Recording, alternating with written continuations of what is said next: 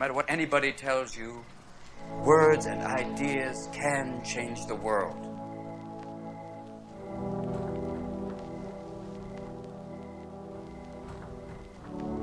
We don't read and write poetry because it's cute. We read and write poetry because we are members of the human race.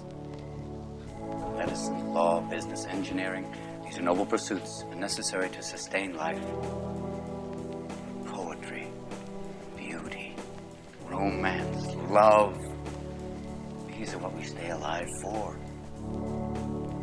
Oh me, oh life of the questions of these recurring, of the endless trains of the faithless, of cities filled with the foolish. What good amid these, oh me, oh life? Answer, that you are here, that life exists and identity, that the powerful play goes on, that you may contribute a verse. That the powerful play goes on, and you may contribute a verse.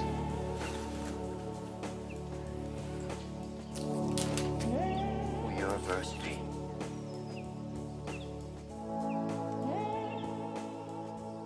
I have been crucified with Christ, and I no longer live, but Christ lives in me. The life I live in the body, I live by faith in the Son of God, who loved me and gave himself for me.